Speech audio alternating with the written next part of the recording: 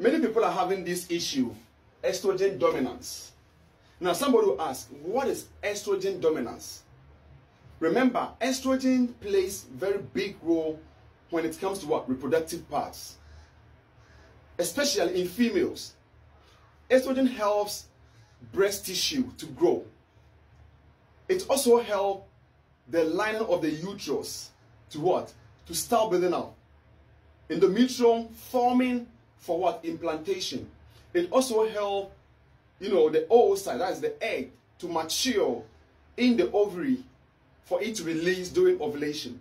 So you can see estrogen is really playing very big role. But the moment estrogen becomes excess, that is why we call it what? Estrogen dominance.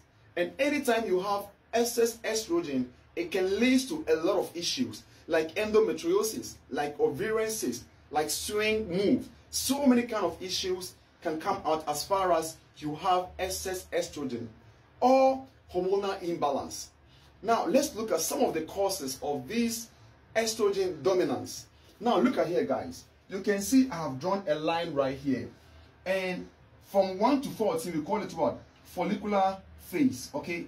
Follicular phase. And from 15 to 28, we call it what? Luteal phase. What it means is that you can see from 1 to 14, estrogen goes up and it falls, okay? Then from luteal phase, it still remains down.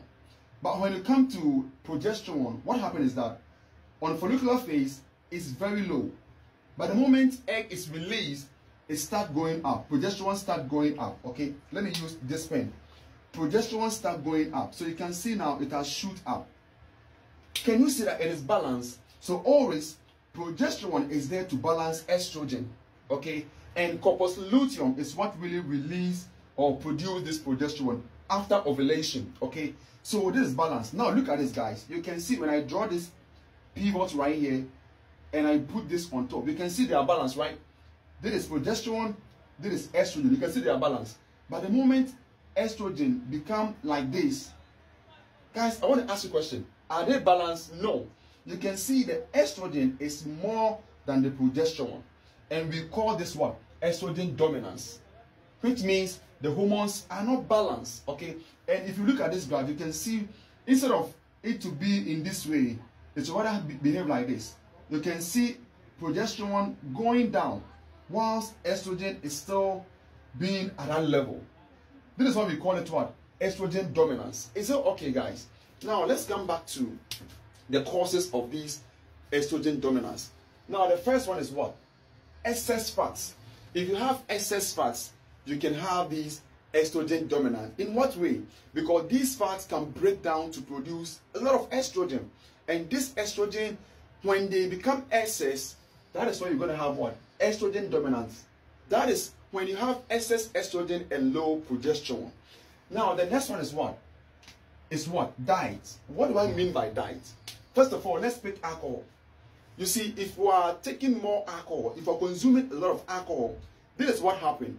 Your liver will focus much on breaking down the alcohol instead of what?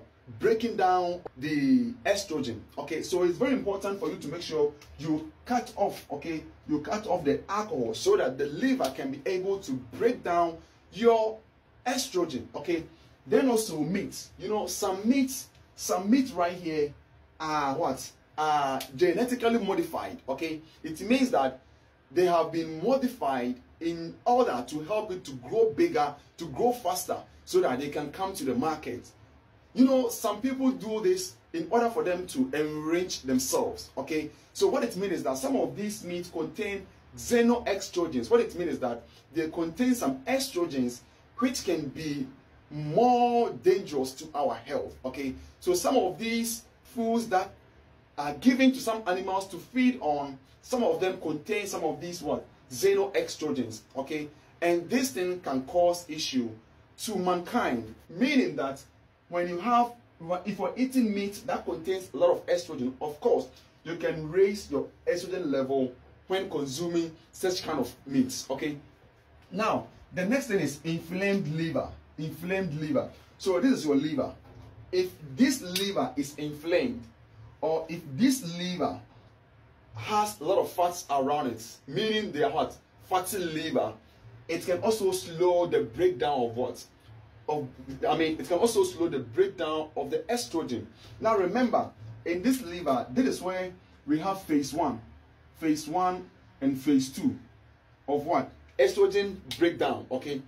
So with this, it tells you that liver plays a very big role when it comes to breakdown of estrogen, okay? So when it breaks down, it now expels to kidney, and then it comes out as a urine. And sometimes the breakdown of the estrogen will be stored in the gallbladder, okay? It will be stored in this gallbladder. And this gallbladder will expel it to the intestines, and then we will excrete it, or we will, bring it out as a, as a feces, okay? So you can see how important liver is, okay? So when your liver is inflamed, it can slow down the process, or it can slow down the breakdown of this what? Estrogen. And that can what? Cause what? Estrogen dominance, okay? Now, the next thing is constipation. Constipation. How can constipation cause or lead to what? Estrogen dominance. Now, watch here, guys. This is your intestine, right? This is your large intestine and small intestine. You can see there are some feces right here. There are some feces, right? So some of these feces can be recycled, okay? It can be recycled back to what? To estrogen. Can you see that, guys? So some of these feces, some of these two can be recycled back to what? Estrogen, okay? And that process is called what? It's called enterohepatic recirculation, okay? Or enterohepatic recirculation. That is the process at which some of the stools or some of the, the feces in the large intestine recycling back to what? To produce estrogen. So it means that constipation can also lead to what? Excess estrogen or estrogen dominance, okay? Then the next one is what?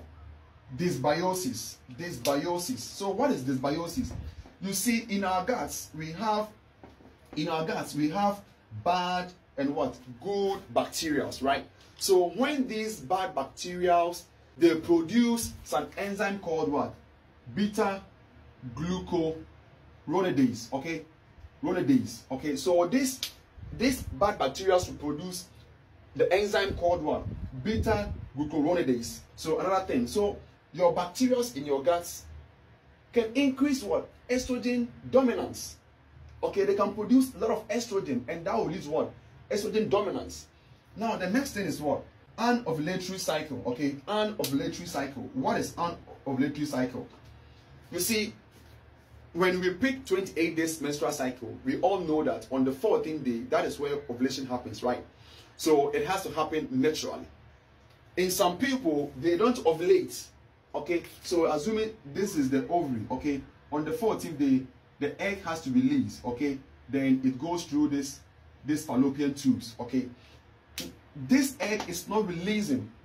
So when it's not releasing, we call it what? An ovulatory cycle.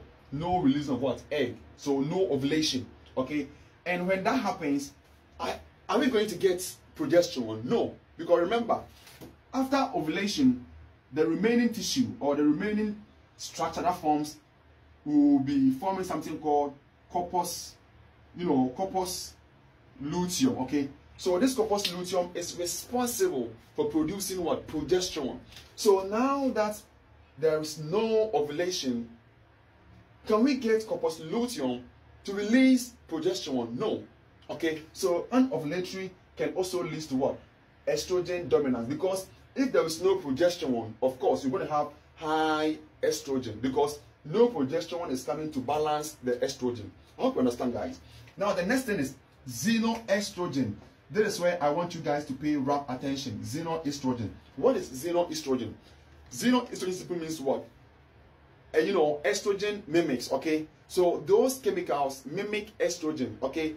It has gotten some of the structures, molecular structures of what? Estrogen. So they look like the same. They have this kind of similarities, okay? So example of some of these xenoestrogen is what? BPA. That is what?